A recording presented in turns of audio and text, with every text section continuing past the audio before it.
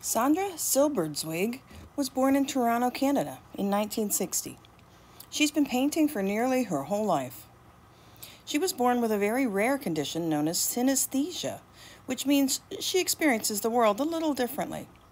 She can see, hear, and even taste colors just by looking at them.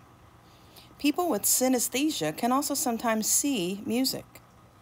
Many of her paintings are of women with bright colors, bold black lines, and vibrant patterns, and a very distinctive shape to the eyes.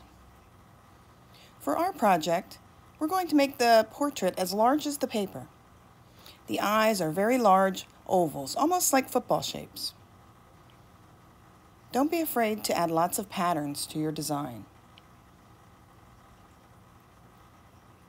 If you draw in pencil first, you can later outline with a Sharpie or permanent marker. Be bold with your color choices.